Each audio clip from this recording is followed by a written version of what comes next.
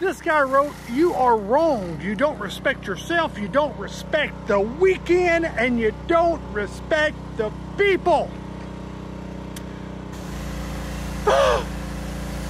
My name is Rick Dyer, and I'm the king of cars. Now, let's respond. I just got off of a 2-week-long trip to Mexico with my family. And I've also been to Europe 5 times this year. Your kids are only as good as you teach them to be. And my kids have work ethic. 9 to 5 is off the table. Monday through Friday is off the table for a producer. Is there any people complaining that I'm working? No.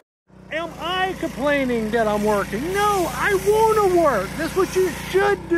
Respecting the weekend, I am. I'm working my ass off so my family can continue to live a very, very good life. Are you ready to go back to Mexico, Savannah? Heck yeah. Are you ready to go back to Mexico? Yeah. Are you ready to go back to Mexico? Yeah. If they see me working my butt off, having nice things, that's going to get in their head, and they're going to want to work their butt off and get nice things when they get older. At 50, I'm going to be at my house in Mexico, relaxing, because all the hard work I have done. So I will have plenty of weekends that I can respect. And it's the mentality that most people have is your mentality.